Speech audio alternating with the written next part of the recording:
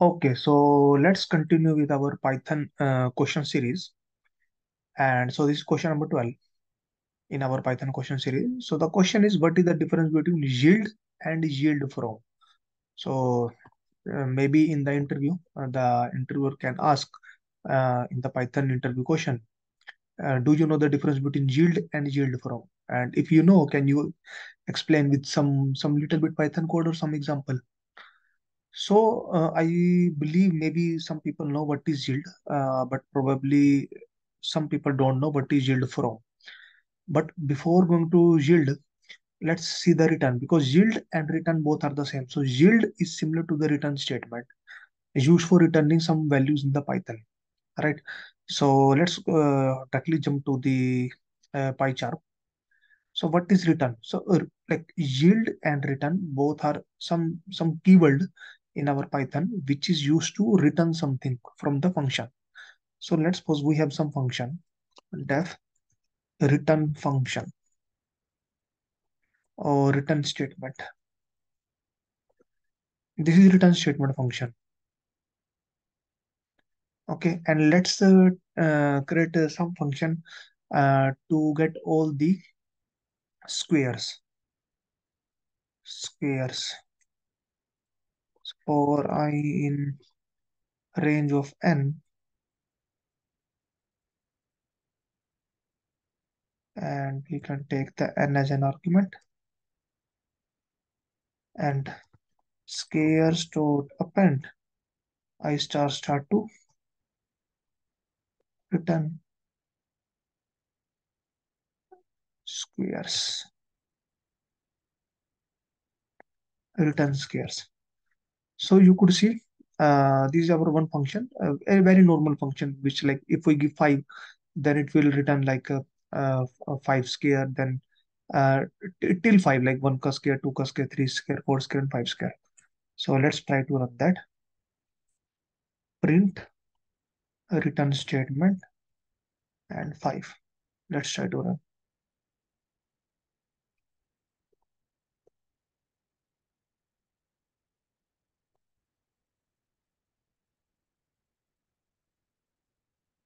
You could see it is like till 5 means like 0, 1, 2, 3, 4. So 0, or if you want, you can do 1, 2, and plus 1. That is fine. So this is like the return statement. But the question is, what is the difference between yield and yield from? So before directly jumping into the yield and the yield from, now first we should know return. So return is whenever we call this function, it did everything and just come out of the function. Now we can't go again inside the function because once the function has been called and if it is a return statement, it is come out of the function. That is the execution of this function has been terminated. All right. And if you see here, we are calculating everything and storing in a memory, and we are storing in a memory. So we have just 4 elements or 5 elements, then it is perfectly fine. But let's suppose if we have 1 million elements, 1 billion elements, then what if we use return statement, then what it will do is it is going to do the squares of all the 1 billion element, and it is going to store in the memory. So it is going to store, and once it is going to store, then only it is going to be returned. All right. So that is the disadvantage of the return statement, because if there is very huge like number in this case, and if it is to do some processing, so first it is going to store everything into the memory, and then it is going to like return. All right. So to fix this issue, we have the yield statement. So yield is a similar kind of a return statement. So what we have to do is just instead of the return, we need to do the yield. So def yield statement, and we have to calculate the squares, because like what yield will do is like what the return is going to do. Return is going to do is it is like uh, processing each and everything, it is storing into the memory, and then it is like returning. So for the smaller number, this is fine, but for the larger number, this memory will create issue. All right. So this disadvantage will be override by like can be fixed by the yield statement. So if this memory is the disadvantage, then when we use the yield, we don't need to use this memory.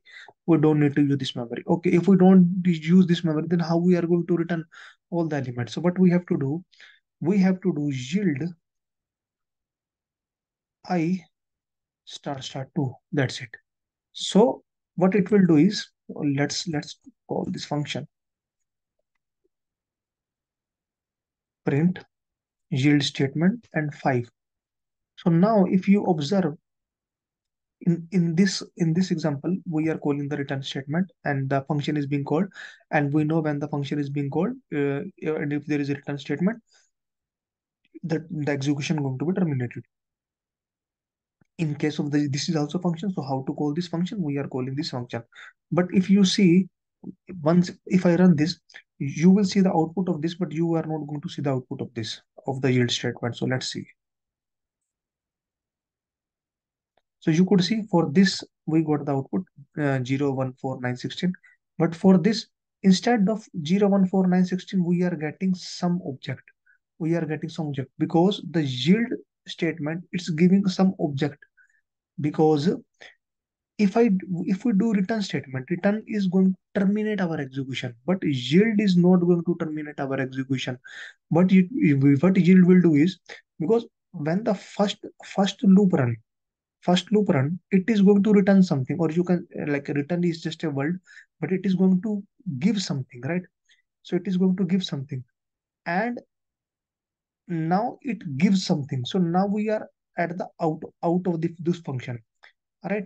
But what about this for loop? This for loop is still in the hold state because only one loop executed, and after the one loop, this will return. But what about the other loop? So other loop will be going to be executed when we are manually invoke.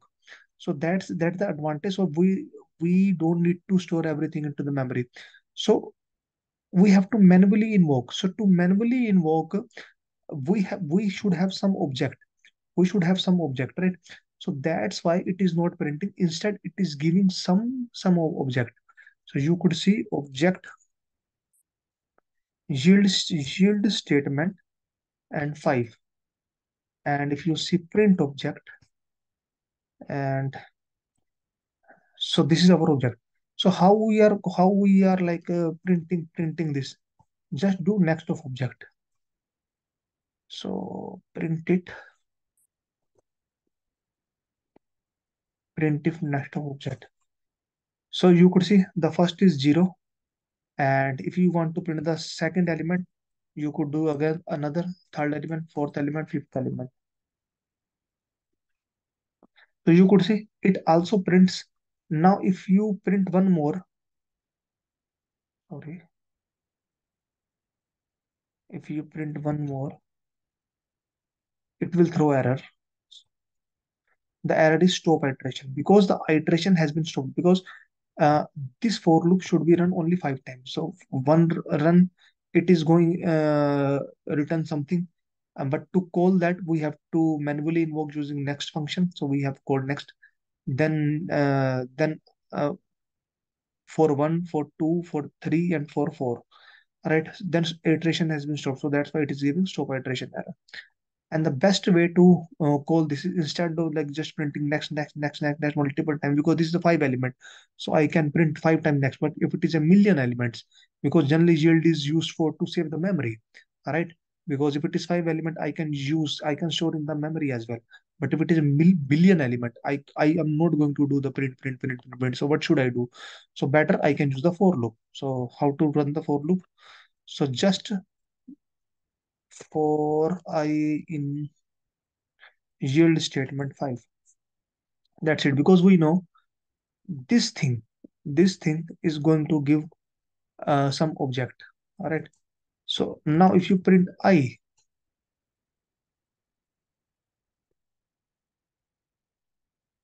so you could see 0, 1, 4, 9, 16. It is going to print, it is going to give the all the output. All right. So it means we are not storing everything into the memory. We are just printing. Same case here, we are also printing, but instead of printing, we are also storing to the memory. So this is the advantage of the yield. So let's go to the document. So yield is similar to the return statement. used for returning values in Python. Return statement terminate the execution of the function. So you could see when as soon as it says return, the function terminate. You can't go inside that function again. If you have to go inside that function again, you have to call the same function again. But yield statement only pauses the execution of the function, because if I show you earlier, I show you using print next of object, next of object, next of object. So it means I am calling again and again and again. All right. So it means, or instead of that, you can do print of next of yield statement.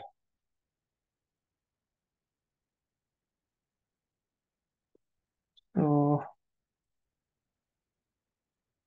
okay, because it is calling the same thing again. Yeah, like earlier we do now, like we call this function, we store into an object, and that object we are calling. All right. So it means why we are again calling the same thing again, because what yield will do is yield is going to not terminate the execution of the function, it is going to pause. So yield statement only pause the execution of the function. So yield is a keyword in a Python which is used to create a generator function. So this function is called a generator function. When we have the yield in the function, we call it a generator function because it generates something. This is also generated, but this is not called a generator function. Okay. So a function which is memory efficient, because this is a memory efficient. All right. And we can use that function as an like a iterator object. So this is an iterator object because what is iterator? Iterator is something on which we can run some for loops. Like if you have to run some for loop for I in let's suppose some object is a 1 2 3 4. All right, for I in object. So what is object? Object is a list, and what is a list? List is an iterator, right? So here we are running a for loop on function. So we are running a for loop on the function. So this function is iterator because uh, any object in the Python on which we can execute some for loop, while loop, that is called an iterator. So that makes a function as an iterator object. A generator function which produce a value and temporarily suspend the execution and the next value is requested. So it is going to temporarily suspend the execution until unless the next like value has been requested. Okay, so this is yield and this is like a return statement. So most of the people know already, but the problem is what is yield from? All right. So yield from is delegates to another generator. So what does this mean? Delegates to another generator. So let's look by the example. Let's look by the example. So so let me yeah let me comment this. So let's take def generator one, and it is going to yield few things. Yield one, or generator one yield 100, yield 101, yield 102. Okay. Now, if you have to print that, so what we have to do is for I in generator one and print I, right? So if we run this, we are going to get 100 because for the first iteration it pose is like execution. Then for the next for loop it go here, and for the next for loop it goes here. So this is yield, which we already see, right? What is yield from? So now if I create one more generator, def generator 2, all right. Now what I want is I want these values as well. I want these value as well. So one way is I can again put yield 101, yield 102. Along with that,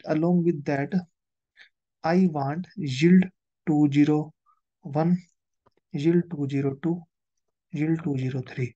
So I can repeat the value. So this is also the normal like generator. So for I in generator 2, print I. So I can print the value. But like you see, these are just the three values.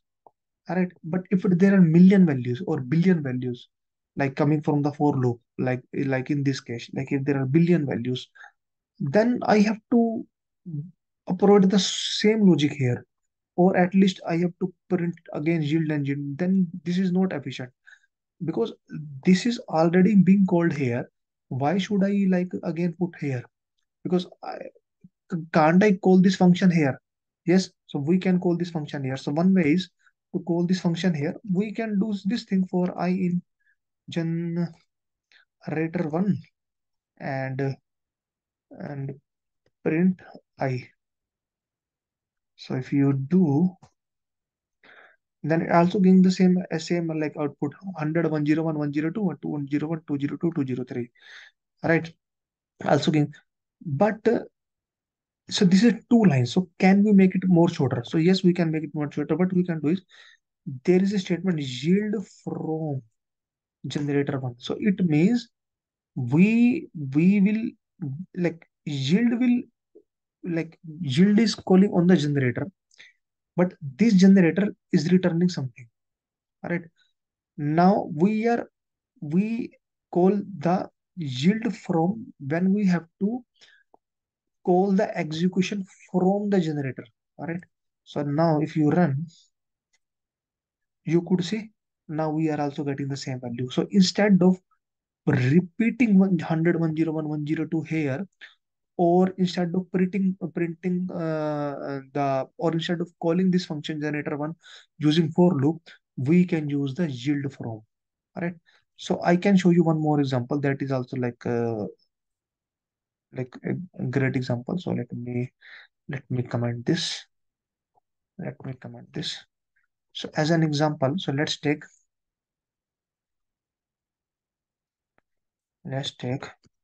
def generator 3, and what it will do is for I in the range of 10 and yield I because this is generator, and def generator 4 for I in. So basically this is going to print the number from 1 to 11, and this is going to print the number from uh 1 to 10, and this is going to 1 to 11 to 20, and yield I, right? So that is fine. So if I call this function, so let me call this, and for I in generator 3 print I.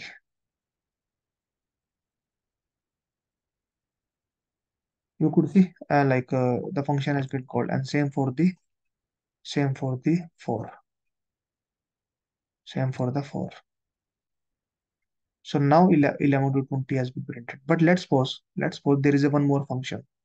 So let me comment this. So let's suppose now there is a one function, separate function, which is only going to print 1 to 10, and there is a separate function which is going to print 11 to 20. Now you need one more function, def generator 5, which is going to print from 1 to 20.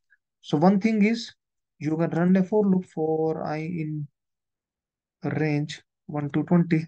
You can say I can run the for that, like this is a very small example, but let's suppose this is a very complicated function. You write some for many for loops, many if conditions, right? And same with this. And now there is a one more function in which you want both the functions, or both the logics. So what you can do is, one thing is, if you want both the logics, okay, let's call the same thing here. So as an example, let's call here. Now it's going to work because uh yeah, so we can call, right? So what we can do is for I in generator 5 print I.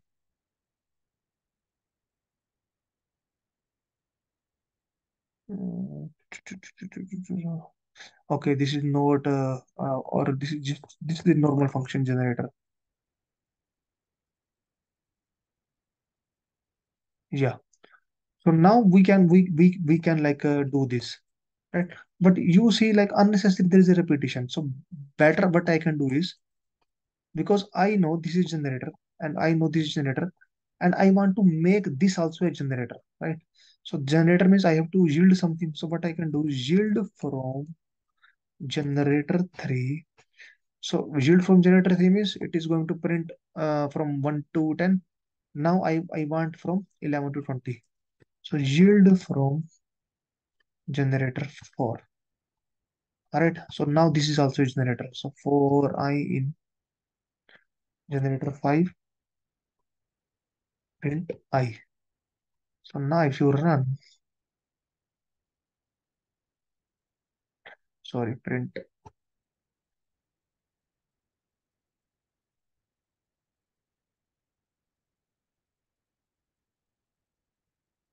So now if you run, you could see I am getting all the values from 1 to 20. So this is that's why, like we mentioned, yield is delegates to another generator. So like return is just normal stopping the execution. Yield is pausing the execution and it is memory efficient. All right. But yield from is when you need the value from the another generator. All right. So yield we use f- to return the value from its generator. All right. From itself generator. But when you need the value from another generator, then you can use the yield from, because from is from something else, right? Yield from. So yes, that's it. Like it's a very small video, and this is like this is not something new feature yield from. But yes, for Python 3, this is new, but Python 3 is also not new nowadays. All right, so its 3.12 version is already released. So, but yes, and if you want to read more, you can do yield from Python, and maybe somewhere